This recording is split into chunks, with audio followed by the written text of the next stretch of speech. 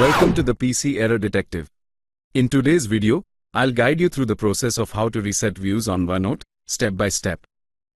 If you find this video helpful, please take a moment to subscribe to the channel for more tips. Let's get started. Step 1. First, click on the search box located on the taskbar and type, Add or Remove Programs. Once you see it in the search results, click on it to open the settings. Step 2. In the Apps and Features section, look for the search box. Type OneNote into this box, and when it appears in the list, click on it. Step 3. After selecting OneNote, click on the Advanced Options link to access more settings for the application. Step 4.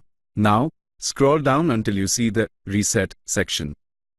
Click on the Reset button and then confirm your choice by clicking Reset again when prompted. This will reset OneNote to its default view. And that's it.